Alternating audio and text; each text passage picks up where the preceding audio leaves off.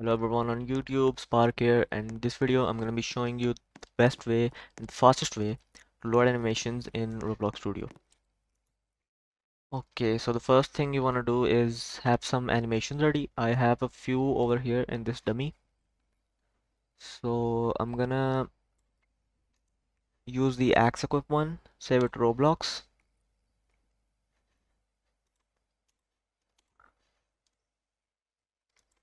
Copy the ID. Then you wanna save it somewhere easy to access. I'm just gonna save it in these folders.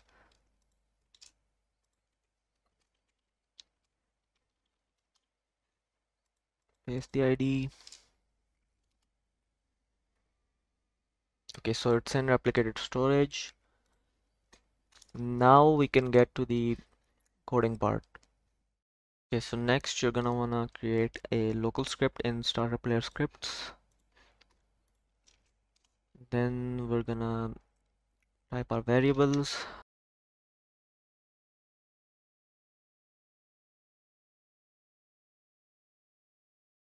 Okay, first I'm gonna show you a mistake a lot of beginners make. So for that we're gonna need a few more variables.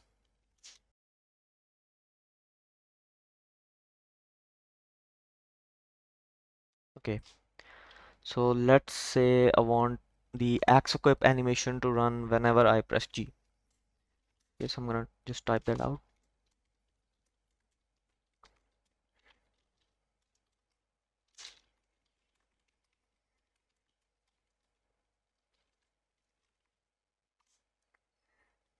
Okay, so this code will run whenever I press G. So now I'm gonna run the animation.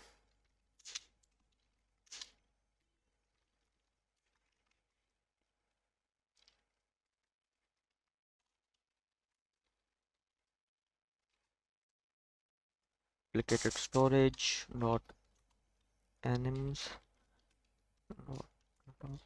axe anims axe equip animation track play. So this is what you don't want to do, as every time you press G it's gonna load the animation again. So obviously loading takes time, and this creates a delay. So I'm gonna show you what that looks like. Okay, so we're in game now, and now I'm gonna press G. See the delay? So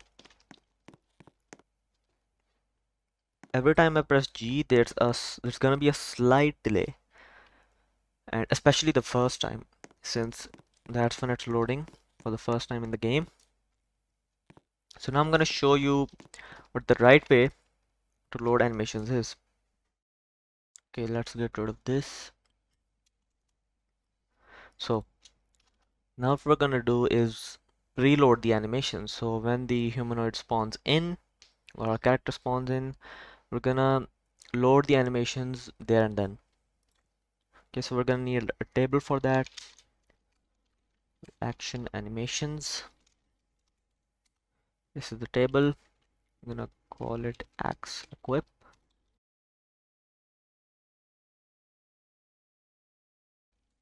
Okay, so as soon as the humanoid loads in, this code will run. It will load the animation once, and then we can run it as many times as we want. So this is how you're gonna run animations. You're gonna write the table name, action animations. You're gonna put a dot there, and then type the animation name, then add play there, and it'll work.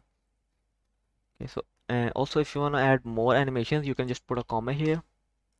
And for example, here I have another animation named axe unequip. I'm gonna add that too.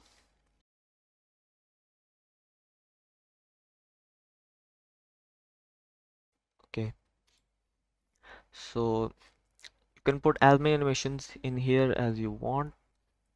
and they'll all load at the same time as soon as your humanoid spawns in, and there won't be any delay. So let's see now.